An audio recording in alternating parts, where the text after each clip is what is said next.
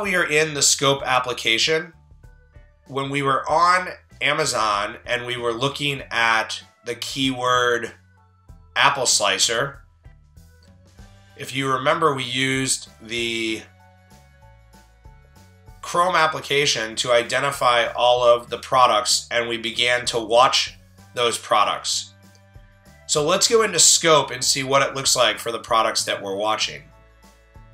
So here we are inside of Scope, and we have the 10 products that I've identified as wanting to watch. We're going to go into the same apple slicer that we were using to build our backend keywords and take a look at the data inside of Scope. Now within Scope, we have a lot of the same data that we had.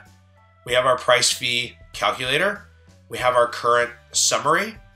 We also have the price history with data price intervals over time, the sales rank history, the review count, and the review history. We can toggle between a month view or a week view. In addition to that, we have the ability to see all of the keywords that we saw within the Chrome application and to download them as well. I can sort these keywords by score or by keyword position or estimates. A Scope user would want to use this functionality to start watching keywords at the keyword level.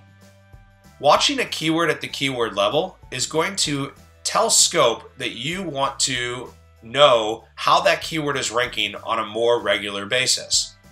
Scope is constantly watching thousands and thousands of keywords on Amazon, but not every keyword is being watched.